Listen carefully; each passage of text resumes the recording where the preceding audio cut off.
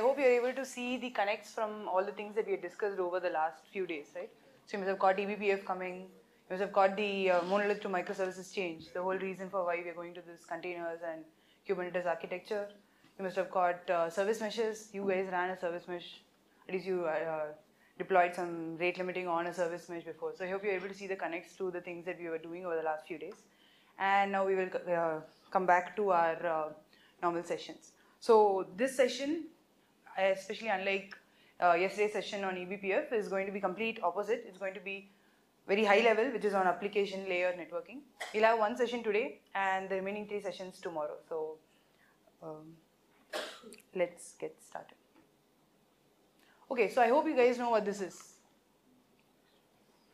The 7-layer network model. I hope you guys have all learned about it, right? And the things you've seen over the last few days have been all over the lower half of this 7-layer model. So for instance, and it goes from up to down L1 to L7. So for instance, this is L2. We did some stuff in L2. Do you remember what we did? We did bridges, we did VET, all of that is L2. This is L3. What is the most popular protocol in L3 that you've all heard of? What does L3 remind you of? IP, right? So IP comes in L3 and this is L4. Have you heard of some protocols in L4? TCP, UDP, right? Which we have not done, but yes. So why all these layers, right? And we don't really talk about L5 and L6, we just talk about L7. And this is the application layer. Why all these layers, right? So at every layer, we feel that the layer below it does some job, does it well, but there's something missing. You need to again look at it at a higher level, not that deep, at a higher level, and there's some requirements that are not met by the lower level. So what does L3, IP do? It assigns IP addresses, it does routing, everything is done. But transport layer says that is not enough for me. You are able to route from A to B, but I want connections, end-to-end connections, something that sticks, right? The TCP handshake you've heard. So it ensures that once you've done the connection, you can keep sending packets on the same connection. It gives you connection, it gives you reliability. If a packet drops, it's able to resend. So that the application is not, or at least you are not going to sit and code that again and again, right? If a packet is dropped, do this. It takes care of all of that for you. So if TCP does all of this, why do we need L7? What are we missing from L4 that we want in L7? So this is looking at it at a high level. TCP only looks at it looks at all the data in the form of bytes. It's a very byte-oriented protocol. But at a user level, you don't care about bytes. Suppose you're a user who is going to log into Twitter, right? You want to see tweets. You want to like send tweets, receive tweets or whatever. You don't want to send and receive bytes. You don't care about bytes at that level. So you want to see the logical data, the logical message that you're sending. And you don't care about the underlying bytes that make up that data. So that is what L7 handles. Have you heard of any L7 protocols? HTTP is the most popular and is the topic of this one. Did someone say something else as well? FTP, thank you. Right. So these layer protocols are handling stuff at a message level. Now let's just look at the protocol, right? Why so many protocols? What do protocols do? Protocol is basically just like some sort of a standard that 2 parties have agreed upon. So say here, I am talking in English, so you're all able to understand me. If I were going to talk in Chinese, you would not understand, right? So first we have understood that we're going to communicate in English. But even in English, it's just not sufficient, right? Suppose somebody says hi to me, and I respond back saying something like 11:55, and you're going to be confused. What am I even saying? So there is also a standard that if someone says hi, you respond back with hi, hello, good morning, bye, something. There's a bunch of responses you can give, but time is not one of them. So there's a standard that is agreed upon that if you say something, these are the possible responses that I come up with. And protocol just means that 2 parties have agreed upon this standard. Now take these protocols, TCP, UDP, or even say HTTP, FTP. So suppose you guys have all used HTTP, right? Anything you use in the browser is HTTP. So suppose now I have a browser in my laptop and I'm logging into facebook.com and using the HTTP protocol. So when did I and Facebook agree upon this protocol? Like how did such an agreement come from such 2 parties so far away, right? So this protocol, all these agreements have been done in the world by some organizations like IETF, all these RFCs and all that you've heard of, right? These organizations come to the standard that, okay, this is what is the HTTP protocol, this is what party A will say, this is how party B will respond back, and if you follow this, you have successfully implemented the HTTP protocol, and anyone else who agrees to implement the HTTP protocol will be able to talk to you. And this is how two parties are able to talk to each other using standardized protocols such as all of these.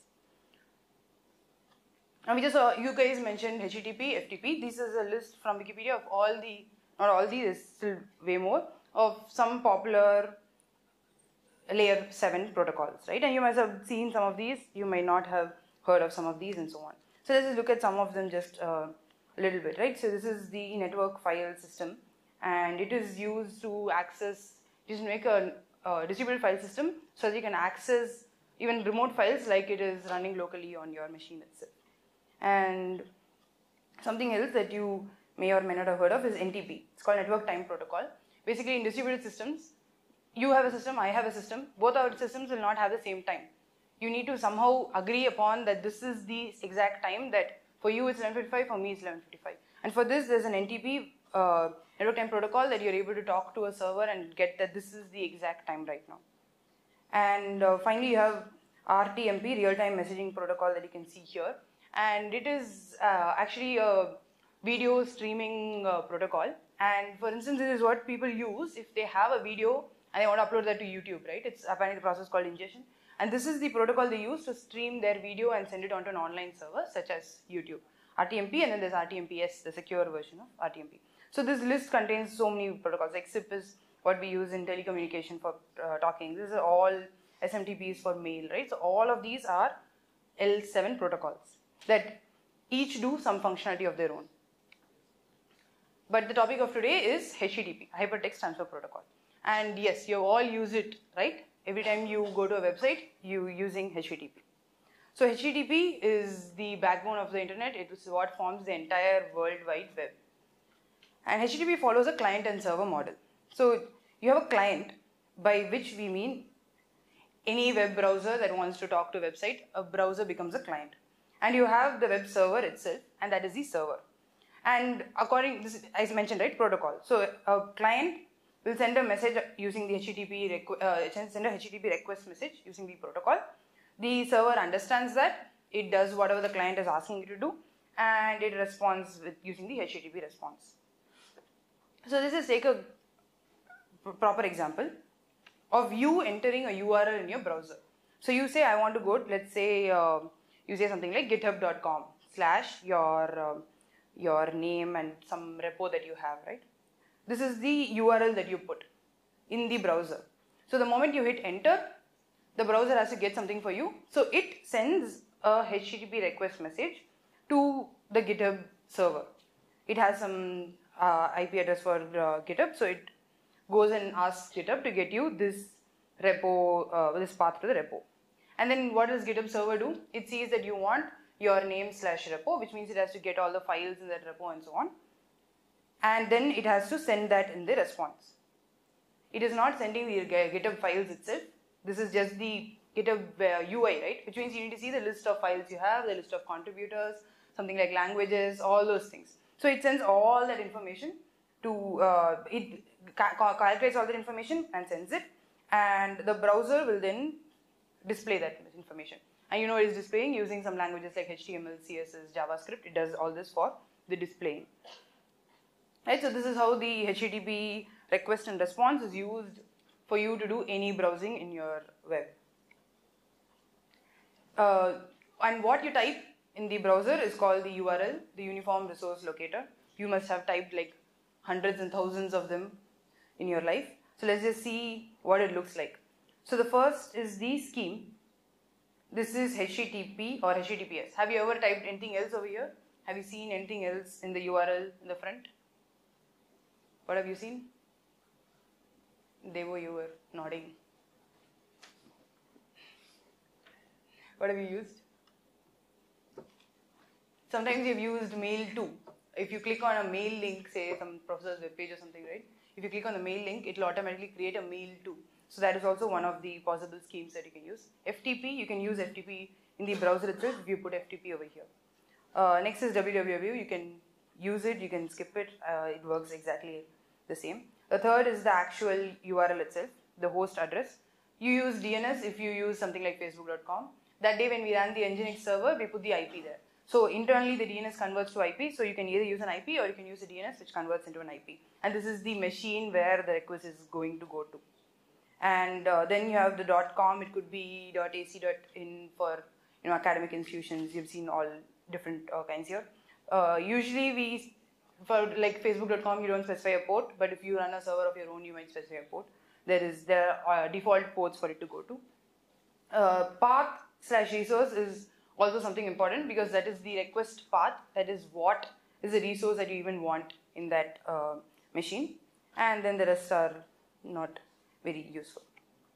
So let's first inspect a website. I want you to go to, you can pick any website if you want, but you can use the Full Stack Networking's webpage that IIID has set up. You can go to this website in your browser, and this should work. Hopefully no VMs, none of that confusion. You can just use your computer as it is. And you have some version of inspect. Okay, now this is where different browsers will have different things, but you have some version of inspect so that you can see some more information, right? Let's just get this thing up in your browser.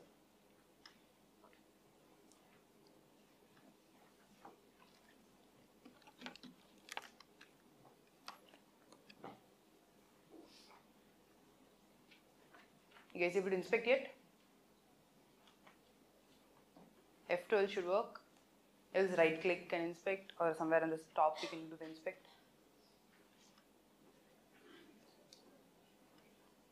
And the bottom, you can click the network tab in the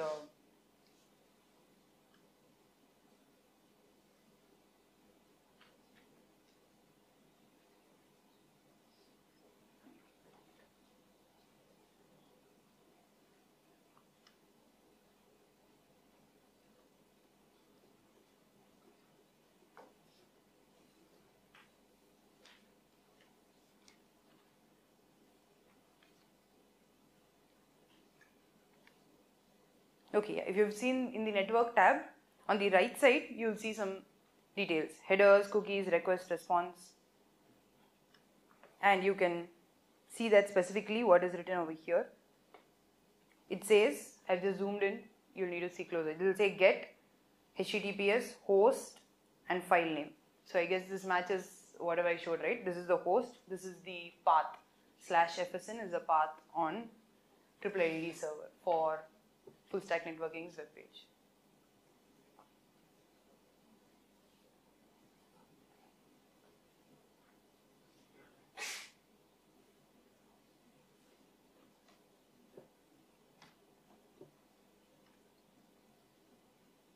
So this is the request that was sent, and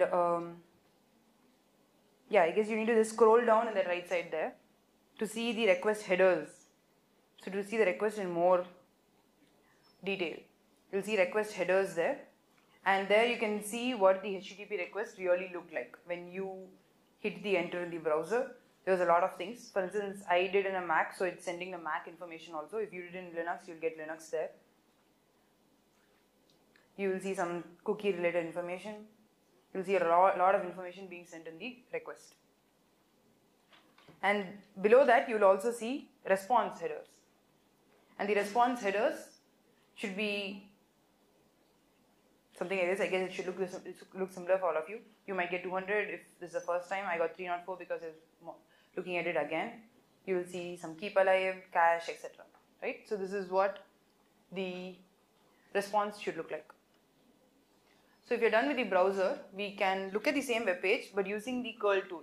You might have used the curl tool multiple times across our sessions. We used it before we introduced it, but you can use curl. This is the hostname you want to curl, and -v actually is just verbose, so you actually get some more details, some inner details of what curl does when it sends a request. So that you're able to see all the headers, etc. And you should see the exact same thing you saw in the browser when you do curl. Just get a little bit comfortable with curl. We might need to use it. multiple times.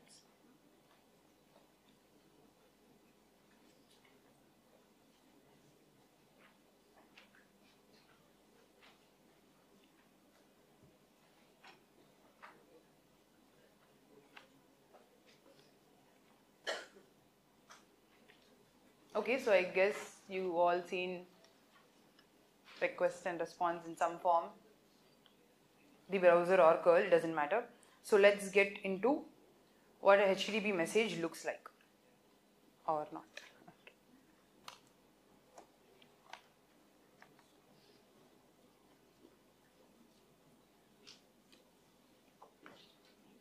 Have you run the curl command? Show of hands, please. Okay, good. Okay, good. So let's look at the HTTP message. So we saw that a request was sent and a response was received. Both of them are HTTP messages. So what is so special about a HTTP message, right? How is it formatted and all that? Basically, it's actually very, very simple. It's just plain text and it's separated by new lines. That is all a HTTP message is. Either a request or a response is just plain text.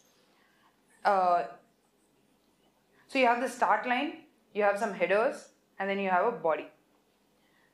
Headers are a lot of what you saw before, such as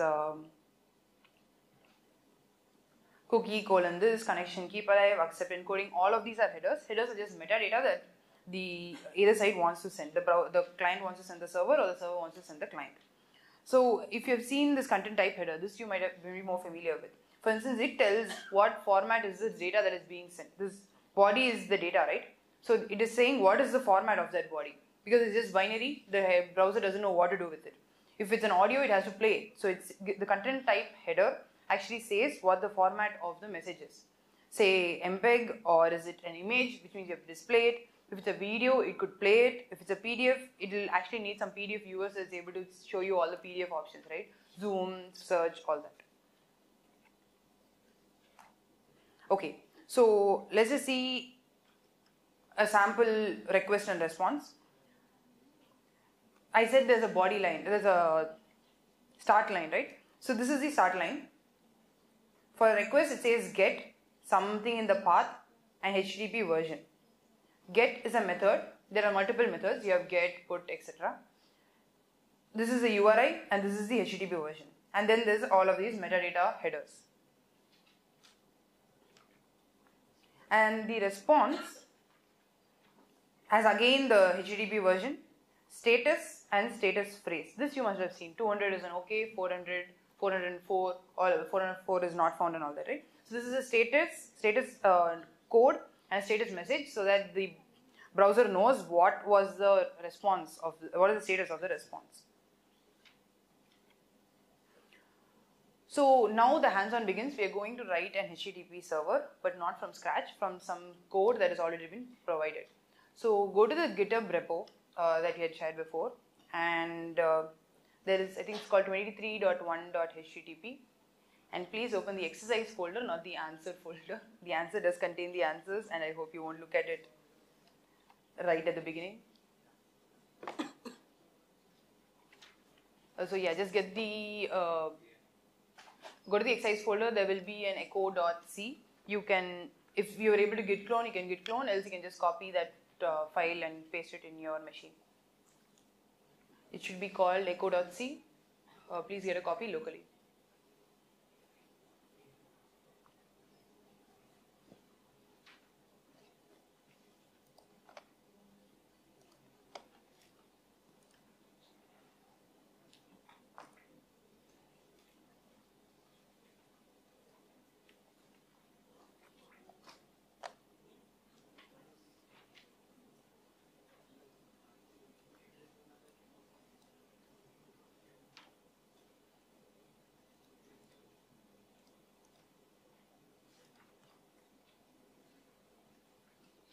So please open the file also. Let's just look at the file a little bit and then go ahead with the hands-on. You don't need to understand exactly what happens there. So basically this is a TCP server. It opens sockets. So it's a L4 server. You don't need to understand the code completely, but it will be good if you can actually look through it and understand bits and pieces of it.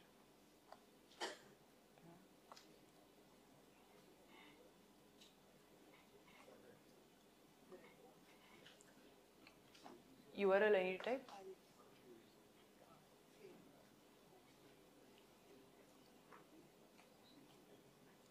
If you're able to see the view.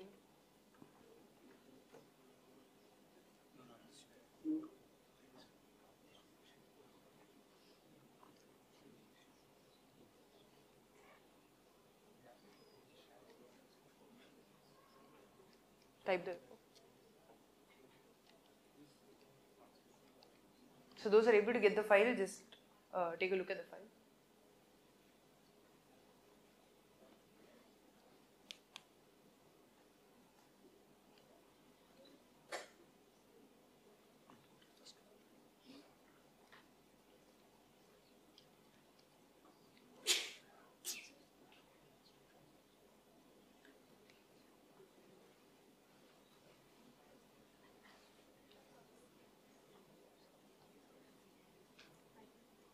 The repo is on Slack now if you're not able to find the repo.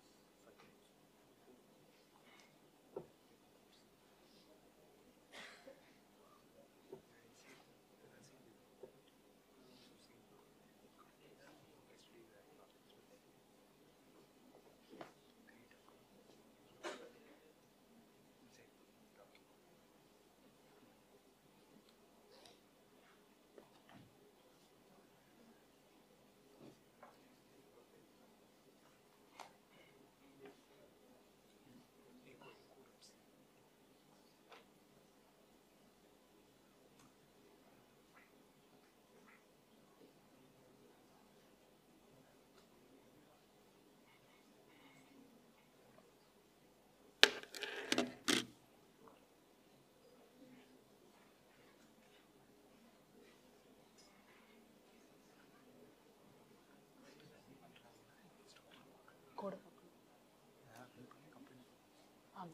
Right now it compare.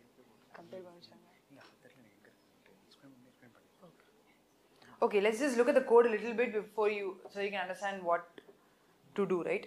So the main actually starts the server, but we will not bother too much about it. Basically, there's this function called handle client. I can write in this handle client, and that is the one that every time a client calls the server, this function is going to be called.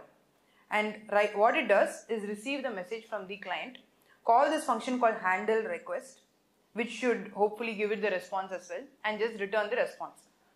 So handle request is on line 41, and right now, so I called it an echo server. What is an echo in real life?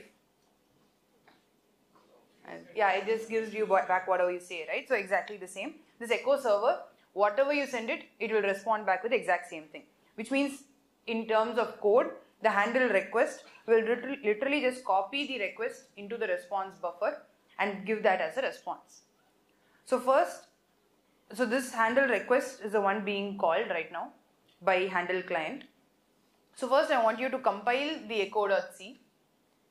The instructions are here. Compile the echo.c, build the binary and try to run it. It should hopefully compile without any issues, and you should be able to run the server.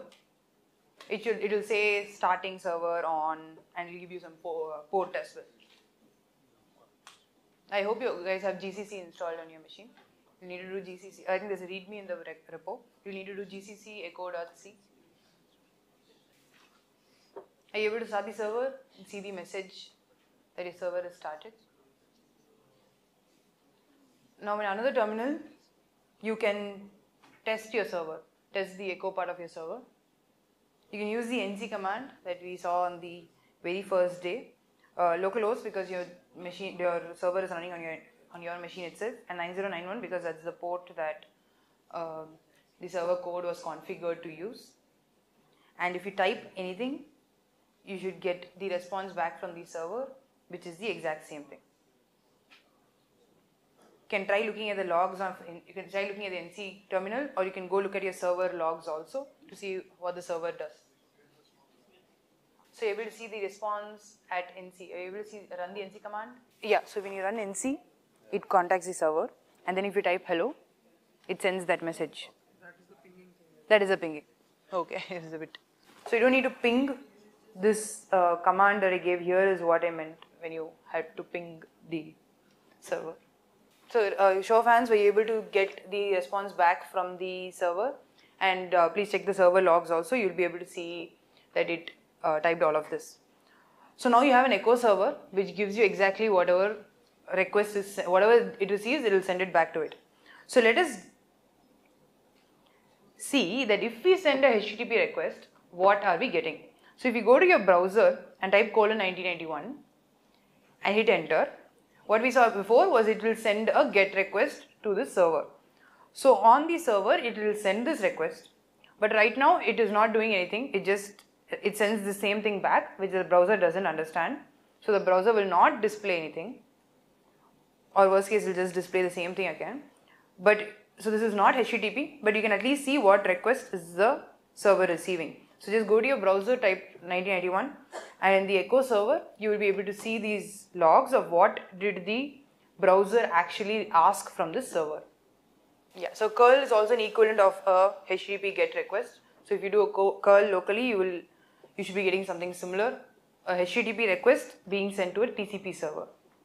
So using either curl or the browser, I hope you're able to see the server logs saying that this was the HTTP request that it received, that it doesn't know what to do with, right? It just sent the same thing back.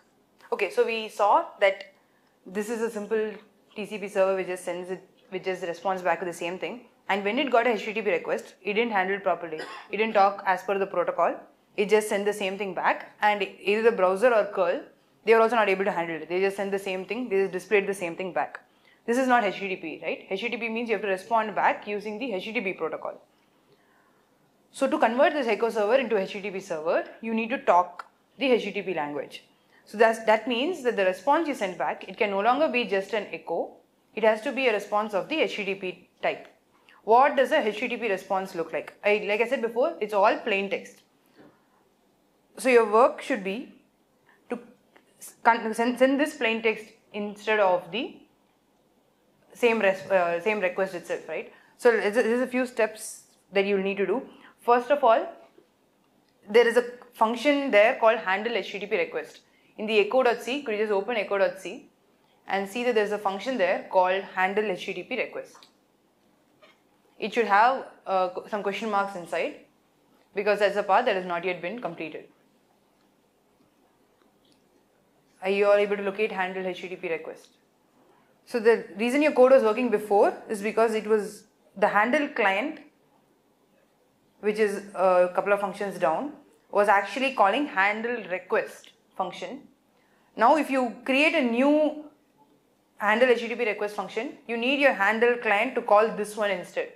So in handle client, you need to change the HTTP request, let's see, handle request call to handle HTTP request call. Let me just show you in the code.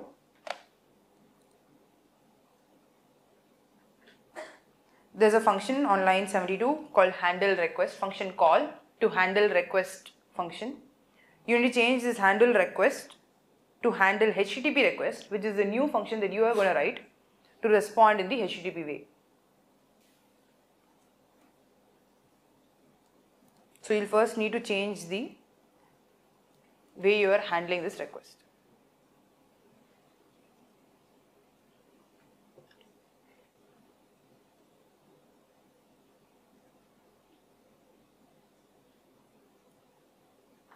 So I want all of you to change line 72 to handle HTTP request.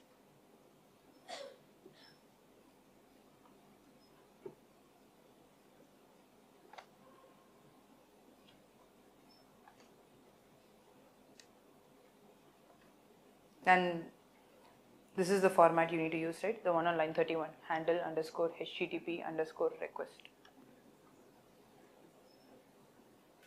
Okay, so did you all change it to the handle HTTP request? Right, show of hands. Yeah, but there's no point changing it to handle HTTP request if it is not doing it. So now you have to change handle HTTP request function, basically replace the question mark code to now send a HTTP response. So this was what the response looks like. First, the status code. Status, which is version followed by status 200 OK. We are going to say it's all successful, so 200 OK. Next, some response headers. We'll just look at the next slide. What are the response headers that are actually necessary for bare minimum that is necessary for the curl or your browser request to work. Then there is a blank line. This blank line is actually very important. So the browser knows that this is where metadata stops and the response starts. And then the response body, you can put anything you want over here. So the thing is that you'll need to note is that wherever there is a line end, the format is /r/n, both of them together. So if you write the response code, you need to end it with /r/n. If you write the content type, you have to end it with /r/n. A blank line is also that, and then the response body, and then that, right? So anywhere you want to do a delimiter between all the points here, you need to use \r/n. And the 3 question marks should now be replaced with response code, a new line, and whatever body you want, all of them with ending with /r/n. Let's just put this in, and then we can put the headers in between the response code and the new line. We need to put the headers in. If you're having some trouble with the format and stuff, you can take a look at the answer, but you can try writing it on your own if you want to get the feel. If you try it without the headers, in case you're done, you can try running without the headers, and you might see that it doesn't actually work, which is why a couple of headers are actually essential. Did I write it? I didn't write it here. Alright, so these 2 headers are necessary, content type and content length. So content length should be the length of your hello world. So I just do counting and put the number of characters there, and content type is just text plain, was it?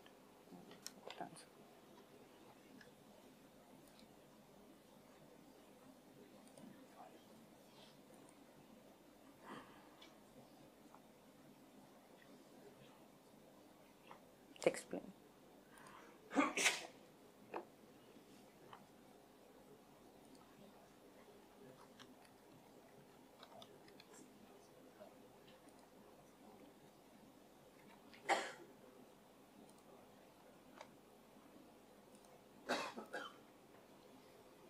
And everything needs to be separated by /r/n.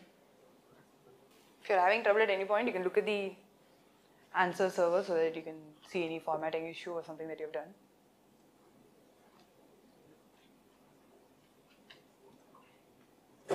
Hopefully your code still compiles at the end of it, so you can try compiling and running the server again.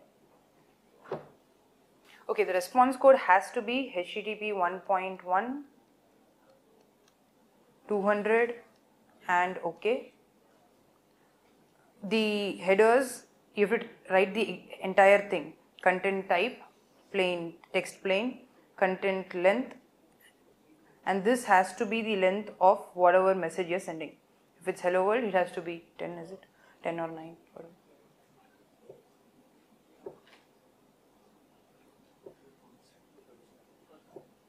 So it should be the response code, both the headers, everything ending with /r/n, a new line, /r/n, the body, /r/n.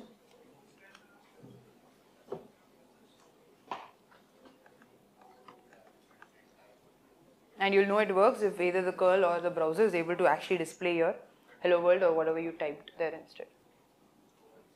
So for those of you who are done, right? You can congratulate yourself for 1 second that you have written a HTTP server, but actually it is not. It is like 1% of a HTTP server. So first of all, we are just returning a simple response, right? We are just returning a string. But a HTTP server has a lot of higher level methods, this get, post, etc., right? So an actual server should be able to, it should take the request. Right now it's just returning the same response no matter what the request is. It should take the request. It should analyze the request to see if it is a GET request, it has to do something. It has to get a resource and give it.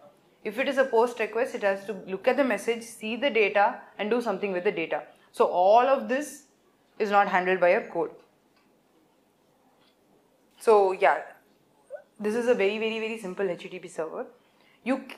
Do we have to do this much of writing, and this is just for one function, right? Do you have to write everything from scratch always? Not necessarily. So every language usually comes with a function, with a library, which will do most of this inner coding of understanding whether it's a GET request or a POST request, what should it do for handling it, how to get the request data, all of that. So most languages come with something. In Python, for instance, one of the most popular one is called Flask. Flask allows you to write a HTTP server with just like annotations and stuff, so that you can easily generate the code. So for instance, this is what a sample Flask application will look like. You just say route / this is the function to be done. So if you do curl of this the port / it will run this function and it will return hello world. So it makes most of your work much easier. You can actually see a server, a proper HTTP server with just one line of code, right? So Python comes with an inbuilt HTTP server module. It has multiple layers of it. We'll just see the simple one. And I kept saying this resource, right? URL stands for Uniform Resource Locator. This resource is some files. And what Python server does is it converts your wherever you run it, right? If you run it in a directory, it converts that directory itself into the resource that it is serving. So just go to any of your directories. I hope you have Python installed on your machine. If you do have, just go to one of your directories which has like a lot of things, maybe downloads, right? It will probably be lying like a lot of things will be lying around, probably half from our Windows school itself. So just go to your downloads folder and do Python 3. If you don't have Python 3, just do normal Python -m http.server. There will be a little bit of version issue with this command. If it's not running, just raise your hands. There might be a different version of the command for the Python version you run. And if it's successful, it will just print this, serving HTTP on port 8000. This should come.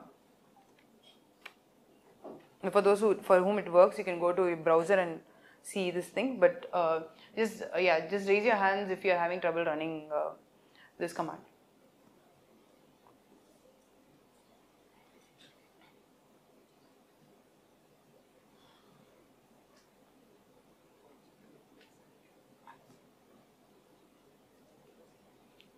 Okay, now you can raise your hands if you were able to run the command. Okay, most of you.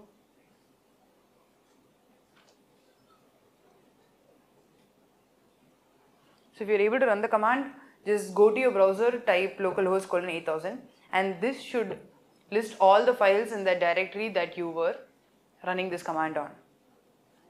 Only that, nothing, not the parent directory and stuff, only that directory will be visible. And all the children folders will also be visible.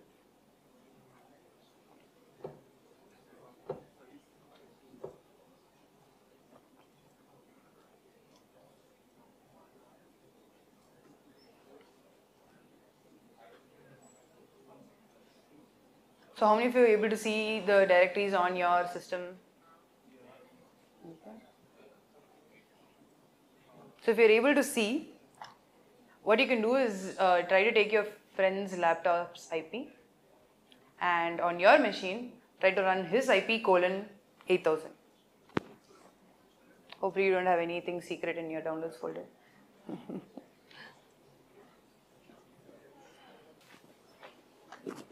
Okay, I think in some command long ago, the curl, I asked you to write it to an index.html.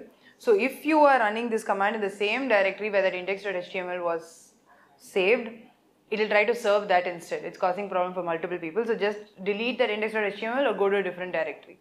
So apparently it also has this additional functionality of serving an index.html file if it finds something by that name. So just delete that rm index.html or go to a different directory and try this. If you're getting an error saying the site can't be reached and has been moved somewhere else.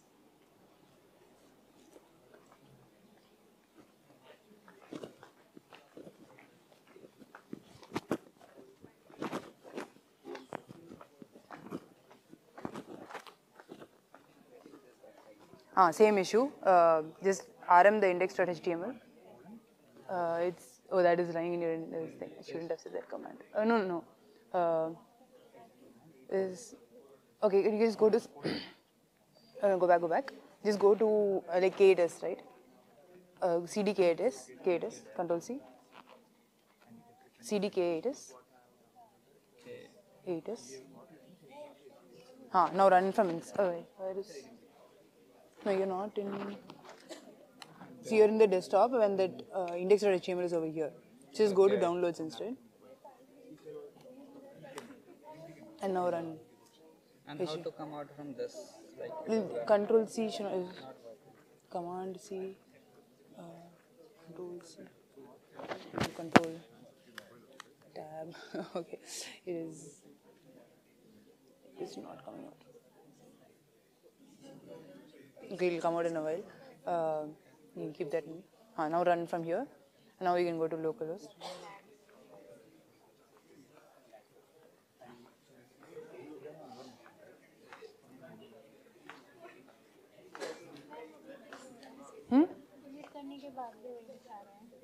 Wait, where are you running this command from? This command is in desktop. No, so at home.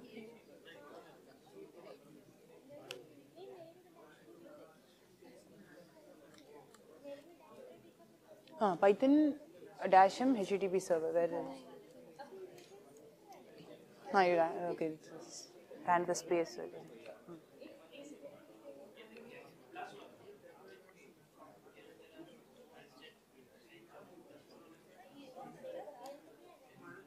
Okay, now one.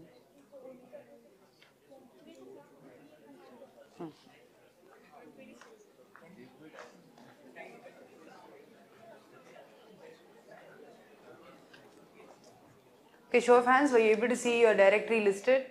If you're seeing the IIID page, it's because of the index.html. Sorry about that clash of commands. So you're able to see this page, right? And were you also able to see from your friend's IP as well? Have you tried it with, just get your neighbor's IP and run the same command. Don't run any command. Go to the browser, that IP :8000. Just get your neighbor's IP :8000 and you'll be able to see the list of files on their machine as well.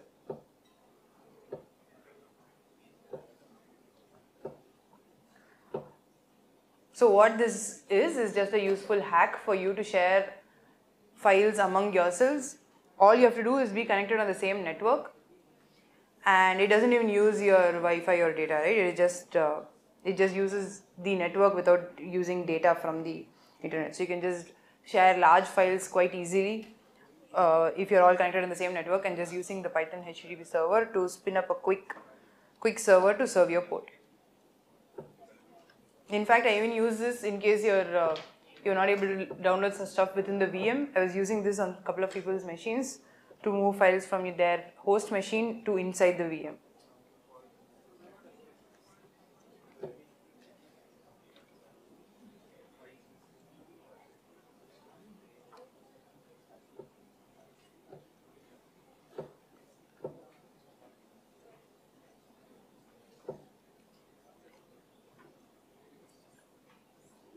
Okay, so I guess you've all played with that Python HTTP server. So let's just get into one more concept called REST. You might have heard of this often. REST stands for Representation State Transfer. Basically, it is how you implement HTTP how you implement a HTTP server. So REST is just like a recommendation that you can use these 4 operations. They are called CRUD. Create, read, update, delete, and the corresponding REST operations are post, get, put and delete. So it's just a recommendation that you use these 4 operations for doing anything on resources. Post means it adds something, get you just read it, put is for update and delete is for delete. And so you might have heard of these called RESTful applications or REST API, and that is any application that supports all of these 4 on any of its resources. So this is an example of a Flask application that supports the REST API. Mostly supports the REST API. So you see get, you see get and post. You can look at the code. There's in the GitHub there's this folder called to-do underscore app. To-do underscore app. This same server is code is on that. So if you have Python, you can actually run it locally if you just want to get your hands with some Python code. But basically, this just shows how you can implement a REST code, right? So basically, REST API. Basically, saying get API of get on tasks. You want to be able to call this function. If you want get of a particular query, this is a query parameter that you're talking about in the URL, then you can use that as an argument in your function. And you can do post in which you are able to update resources using this. So I'm not sure how we are on time. How are we on time? We want to take till 1:30, right? I can do HTTP 2 and then we can come back to this if we are. Should I continue this hands-on thing or should I go to HTTP 2 and then come back when we are? How are we on time? It's actually going. Invited talk is starting at 2:30. 1:30, we can take lunch till 1:30. Maybe 1:15 we can 15:20 kind of thing. It's okay. 1:30. Then I'll We can do go the. for it. You can finish this set of things and then HTTP we can take tomorrow also. Then I'll just. We have enough time. We have Okay. enough time with other things. Okay. We can adjust and we can drop something else. This is more important than GRPC. GRPC we can drop something else. Okay. Okay, so what you can do is go to the to-do app and get this Python code. It's called server.py. There's also readme in that same folder which tells you how to run this. So you can first just run the server. Okay, no, first you have to pip install Flask so as to get Flask running, and then try to run the server using the instruction given there. Let's just get to that stage first. Second is you run the readme instructions to run some of these commands. And if you've done that as well, the third is you can try implementing the delete API and try to get that to work. So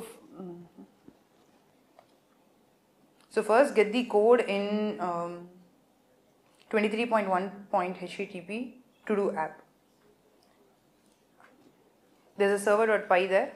It's pretty small. You just get that code in your machine. And there is also a readme in that GitHub that has instructions on what to install, how to run the program, and how to test the APIs. Just get to running the program at least first. And if you have any issues, you can raise your hands.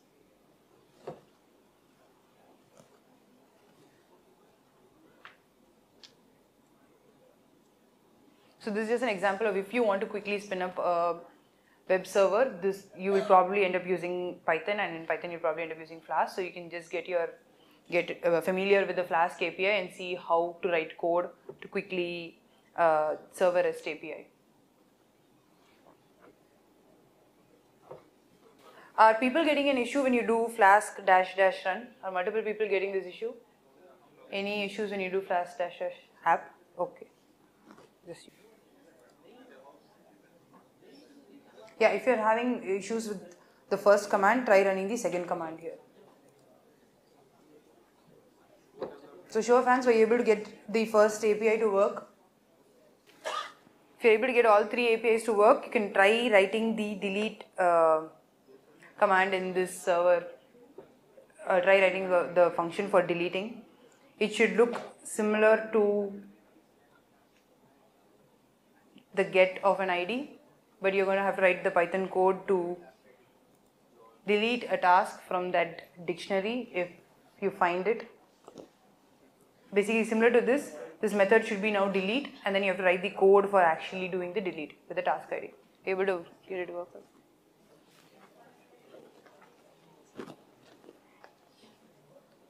So I hope you're able to see that curl gives you these options, right? Where is mine? -x post. Now if you don't do any, don't give anything, it will do get by default, and then you can use -x to do the post or delete if you have added the delete function. So I think most of you are in some form or the other, you've understood this code, seen the code, or been able to implement the delete API and run it, right? So it's mostly done. So in case you saw this JSON everywhere, does anyone know what the full form of JSON is? I'm hearing something, I can't understand anything. Okay, so that, you were saying something. Exactly. So JavaScript object notation, it is basically the standard that a lot of things, but especially HTTP uses in order to send data around. So if you had done the curl of the, if you had done this curl here, right, for curl of the post, you send this data in the form of a JSON, so that everybody understands that this is Python code. It understands, even though it is JavaScript object notation, Python understands it's a standard serialization format that everybody understands that this is how your data will look like. And this helps you write, especially in HTTP, it helps you send data from across server and client in different languages by agreeing to this format to send the languages in. We will see this about this a little bit more in detail when we do the gRPC session tomorrow.